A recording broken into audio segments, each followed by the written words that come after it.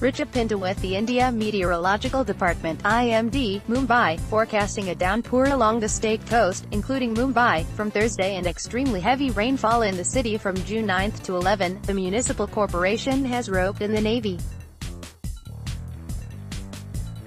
TNN, updated June 7, 2018, 6:30 ISTMUMBAI, with the India Meteorological Department (IMD) Mumbai, forecasting a downpour along the state coast, including Mumbai, from Thursday and extremely heavy rainfall in the city from June 9 to 11, the municipal corporation has roped in the Navy. 3 teams of National Disaster Response Force, NDRF, will be stationed at Peril and Mankad fire stations in the Andheri Sports Complex with walkie-talkies and rescue equipment. Naval personnel will be posted in Colaba, Worli, Ghatkapar, Trombay and Malad for rescue operations, if required. The Fire Brigade's 6 flood rescue teams have also been directed to be on standby at the Fire Brigade's regional command centers in Baikla, Mankad and Borivali. The Met Department has forecast extremely heavy rain in Konkan and central Maharashtra on June 8 and June 9.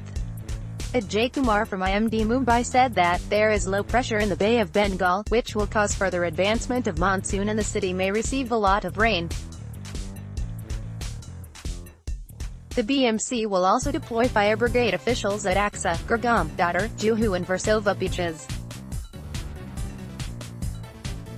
The ward officers have been told to ensure that civic staffers wear reflective jackets. All leaves of BMC officials have been cancelled.